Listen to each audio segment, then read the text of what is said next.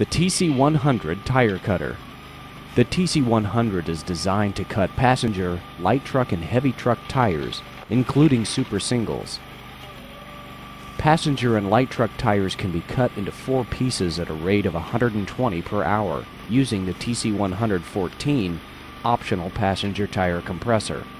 Heavy truck tires can be quartered at a rate of 40 per hour. The patented double shear blade system is easily adjustable to maintain a zero clearance between the blades for a clean cut. This eliminates blade separation and greatly extends the life of the blades. The TC-100 is equipped for towing around the yard, eliminating the need for bringing the tires to the machine. Available with either a Briggs & Stratton 18 horsepower V-twin gas engine with electric start or a 10 horsepower 3-phase electric motor. Optional Kubota diesel engine is available.